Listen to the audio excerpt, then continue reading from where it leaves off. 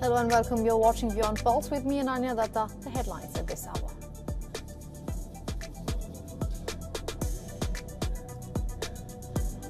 President Joe Biden says Israeli Prime Minister Benjamin Netanyahu is not doing enough to secure a deal for the release of hostages held in Gaza by Hamas. And the US, who is close to presenting a final proposal to negotiators working on a hostage and ceasefire agreement.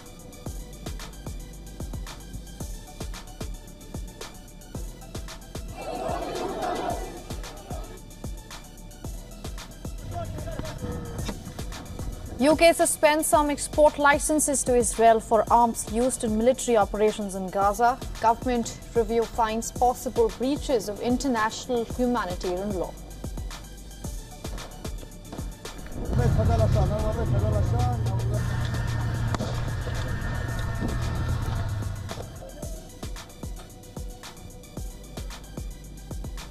South African President Ramaphosa tells his Chinese counterpart Xi Jinping that he wants to narrow his country's trade deficit with Beijing.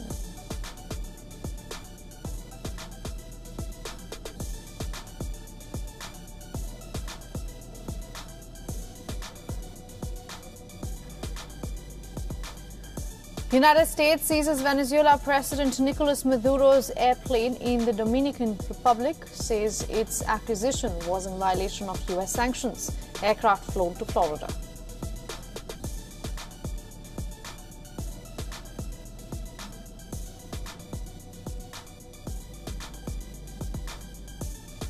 Pope Francis departs Rome for 12 days tour across Southeast Asia.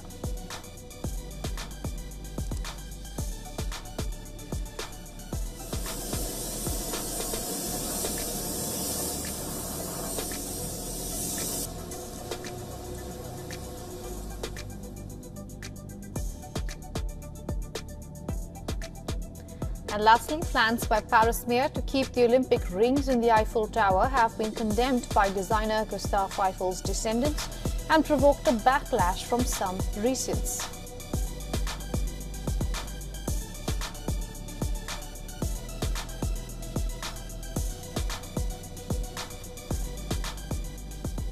For all the latest news, download the WION app and subscribe to our YouTube channel.